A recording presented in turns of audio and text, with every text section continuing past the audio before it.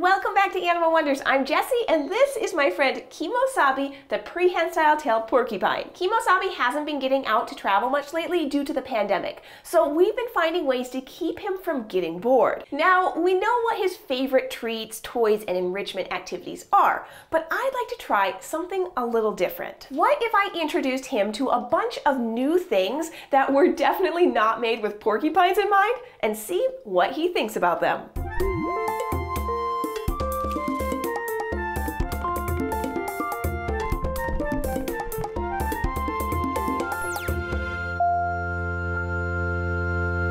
Kemosabe is a 12-year-old captive-born porcupine that was displaced from a private zoo in 2010 and came to live at Animal Wonders in order to be an ambassador for his species through public presentations. He's a really special guy, and not just because he's nestled into the hearts of millions of people, but also because he's powered through some tough medical issues over the years. Now, Kemosabe is considered a nocturnal species, so he would normally be up in his tree sleeping and only waking up for bathroom breaks or if another animal disturbed him. He's not as active during the day as he would be at night, but he still does enjoy getting out, especially if his favorite treats are involved. I'm actually really lucky because I get to spend lots of time with him at night, and he just has a really fun personality. He isn't affectionate or cuddly, but he does form trust bonds with his human keepers, and when you earn his trust, it feels pretty awesome. He's also very opinionated, and once he's made his mind up about something,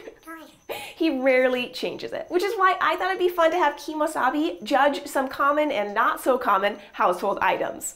Since Kemo can't talk, we'll score his enthusiasm for an item by how much he interacts with it. So the item will get 0 points for totally ignoring it, 1 point for smelling but not touching, 2 points for touching it with his hand, 3 points for licking it, because Kemosabe is a licker, and 4 points for touching it with 2 hands or climbing on it. All right, let's get to it. Round 1. First up is going to be a warm-up round, and it's something that most households with pets have.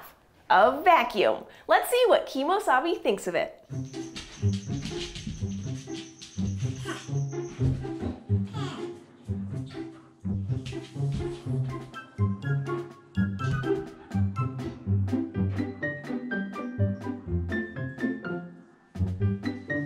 Well, that's a pretty clear sniff. So the vacuum gets 1 point because Kemosabe just smelled it, but he didn't touch it at all. Round 2. Next up, let's try 2 things at the same time and see which one he investigates first. We have a regular chair and a broom. This broom is used to sweep the mammal room, which Kemosabe has spent plenty of time exploring. So I wonder if it'll just smell normal and he won't care about it. But he's never experienced a chair like this before. I wonder if he'll climb it. He went right to that broom and he smelled it and then he touched it with 1 hand. So that broom gets 2 points.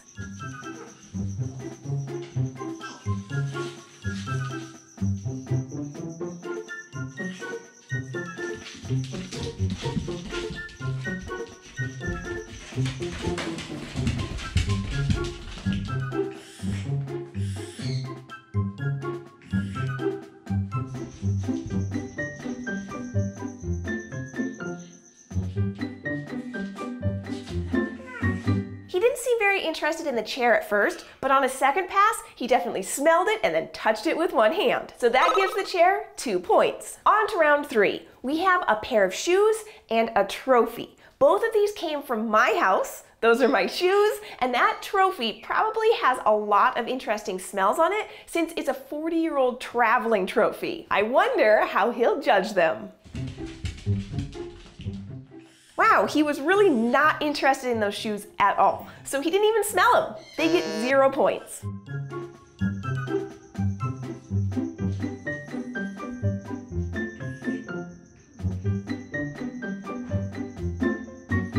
That trophy definitely had his interest. He not only licked it, but he also touched it with 2 hands. So it gets 4 points. Round 4. Kemosabe is doing great.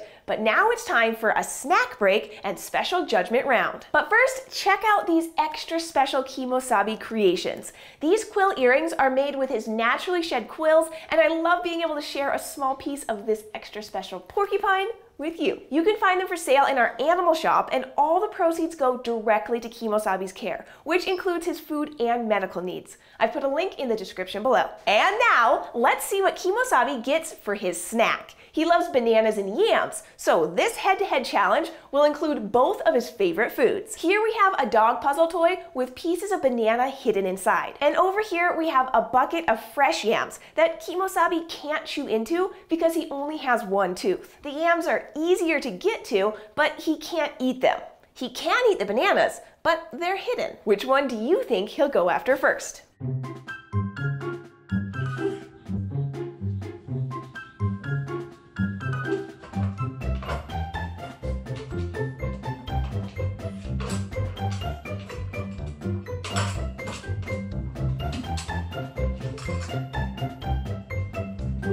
You got a snack though, you got a banana. He's happy. As you watch Kemosabe eat his bananas, you might have noticed that he has one very long orange tooth. Kemosabe has had problems with his teeth since he came to us at 2 years old, and we discovered an infection in one of his top incisors which needed to be surgically removed. After that, we paid close attention to his teeth, and since porcupines are rodents with ever-growing teeth, this also meant we need to help keep the remaining teeth trimmed and healthy. He has one remaining tooth, which is still healthy. It's orange, but that's just the way it should be.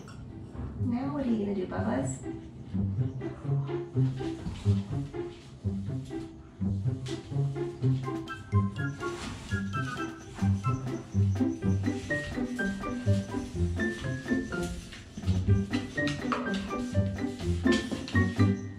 So with all of the licking and touching with both hands, we can confidently say that both the bananas and the yams get 4 points each. Kemosabe loves his yams, and don't worry, we will steam and mash them up so he can eat them later. Round 5. Our next round includes 2 common household items, a laundry basket and a pile of laundry. Will his curiosity be piqued more by the laundry or the laundry basket? Let's see. So Kemosabe went right for that laundry, and I thought he was going to be all up in it, but he just smelled it, so he gets 1 point.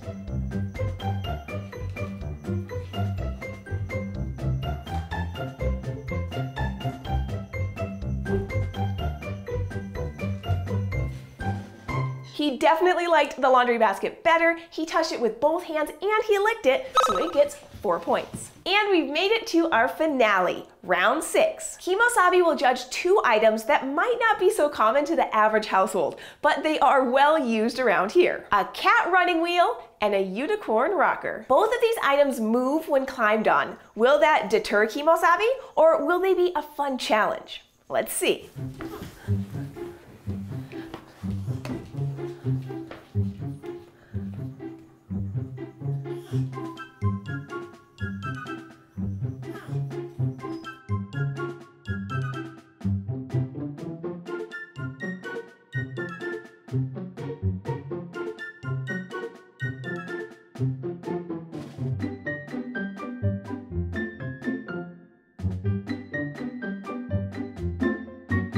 Kemosabe definitely liked the cat running wheel. He touched it with one hand, he licked it, and then he almost climbed on it. So it definitely gets a full 4 points. Kemosabe didn't seem very interested in the unicorn rocker. He gave it a quick sniff and then moved away. So it gets just 1 point. So looking at our scoreboard, it looks like we have a 5-way tie. Between the trophy, bananas, yams, basket, and wheel, Kemosabe loved them all. Which means that I would like to incorporate these items into Kemosabe's life more often. All right, let's let Kemosabe head home.